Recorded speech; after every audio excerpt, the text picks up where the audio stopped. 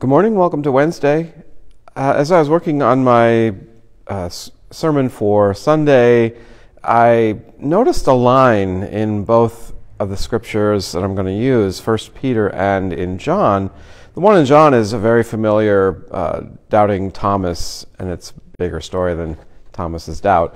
But at the very end, there's a line I hadn't really paid attention to before. Jesus provided far more God-revealing signs, this is from the Message, than are written down in this book. These are written down so that you will believe that Jesus is the Messiah, the Son of God, and that in the act of believing, you will have real and eternal life in the way he personally revealed it. And that intrigued me, having a real life. Wow, what does that mean? And then coming to the 1 Peter text from 1 Peter 1, 3-5, because Jesus was raised from the dead, we've been given a brand new life and have everything to live for, including a future in heaven, and the future starts now. Of course, I like the line, and the future starts now, as opposed to including a future in heaven.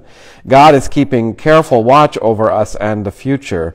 The day is coming when you will have it all, life healed and whole, and the future starts now.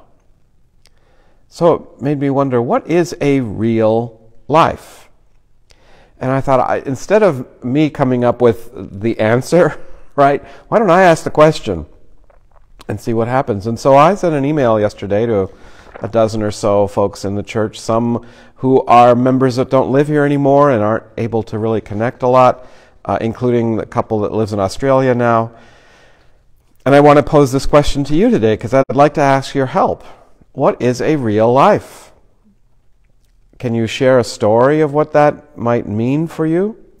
You can send me an email. It's david.barr@missionhillsucc.org, or write a comment in the comments section here on Facebook. I really would like to know what you would say constitutes a real life, and the future starts today. And with that, I hope that you have a thoughtful day, and of course, one that's grateful. Bye.